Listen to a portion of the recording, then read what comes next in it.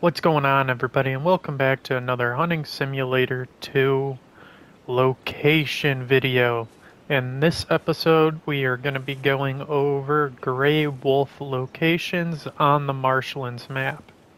First thing you're going to want to do when you come on to Hunting Simulator 2 is you're going to want to change your time of day to morning. Then when you go ahead and hop on Marshlands, you are going to want to come to this location up here where I am currently at in the top left corner of the map, and that's where we'll start our hunt.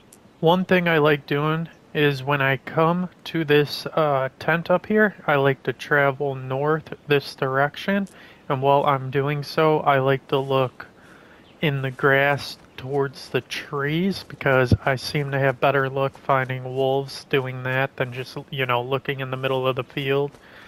So when you're running, kind of run like a little closer to the tree line than the middle of the field and just take out your binoculars and scan. Oh, we got a wolf, we got a wolf.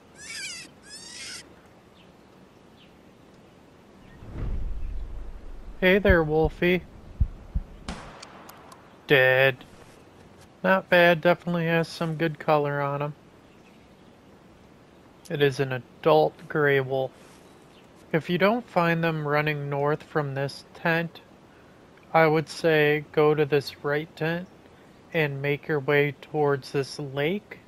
I feel like the majority of the wolves stay up in the northern part of the map, although you can find them in every area and part of the map.